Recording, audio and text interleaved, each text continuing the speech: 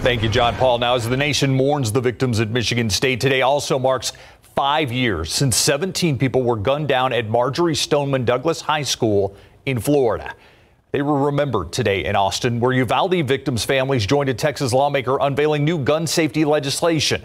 The Robb Elementary families tell our Night Team's Lee Waldman this deadly trend cannot continue.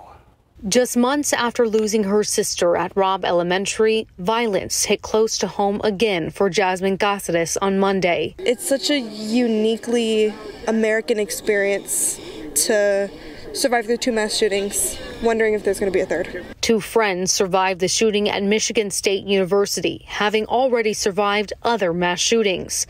For the Cáceres family, it's a reminder of their fight for change. Action needs to be done.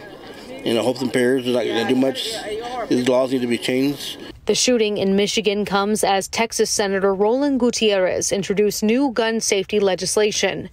Senate Bill 911 calls for a bulk ammunition database for sales of more than 200 rounds.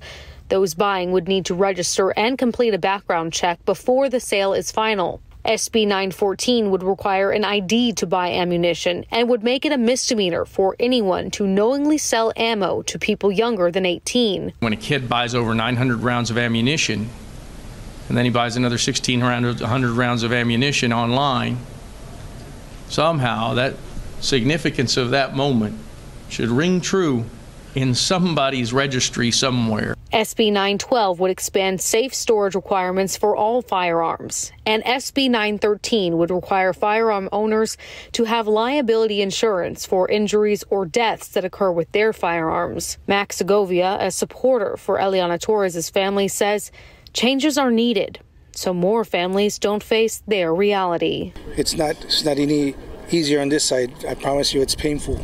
It's painful, and we wouldn't want anybody on our side. The families who are here say their hearts are breaking for the families of the Michigan State victims. With 67 mass shootings so far this year, according to the Gun Violence Archive, the Robb families say that alone proves gun laws need to change. At the state capitol, Lee Waldman, KSAT 12 News. Keep up to date with all of San Antonio's top news, weather, and so much more by clicking the like and subscribe buttons below. And once again, thanks for watching KSAT.